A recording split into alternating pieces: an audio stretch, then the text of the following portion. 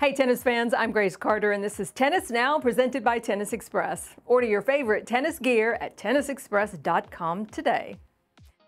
Jannik Sinner ticked a new milestone on Sunday, becoming the first Italian man to win the Miami title and also to win multiple Masters 1000 titles.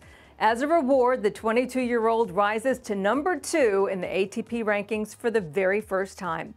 It is also an all-time high for an Italian man, and it makes us wonder how long before Jannik Sinner gets to #1. Jannik has a 22-1 record this season and is the first ATP player to claim 3 titles in 2024. It's pretty impressive. And his coach, Darren Cahill, says he's got a lot of room to grow. Cahill says Jannik is going to get older and he's going to get stronger, faster, and smarter, and all those things will improve his game. Cahill says that Sinner can be better on the serve, at the net, using the slice backhand, and with his return of service. That's a pretty big list of improvements to make for a player who is already clearly a cut above the rest of the tour. Sinner is currently 1,015 points behind Novak Djokovic in the rankings. But if we look at the race to Turin standings, Sinner is leading Djokovic by nearly 3,000 points. Because he doesn't really have too many rankings points to defend, Sinner may have a shot to be #1 by the end of the clay season. After Monte-Carlo, where Sinner was runner-up last year, he's only defending 215 points.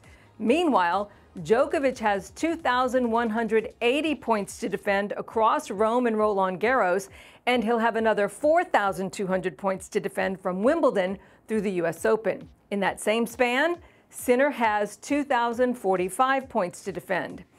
If Sinner can keep up this level of play, he may just have a shot to do the unthinkable at some point this spring or summer.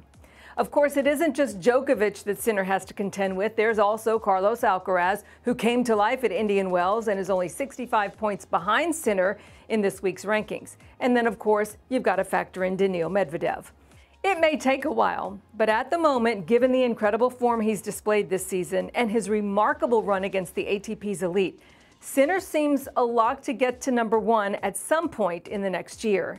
He has feasted on the best players in tennis, winning 10 of his last 12 against the top 5, a streak which includes 2 of 3 versus Djokovic and 5 in a row against Medvedev. Sinner isn't exactly confident about what's going to happen on the clay this year, so we'll just have to wait and see about that.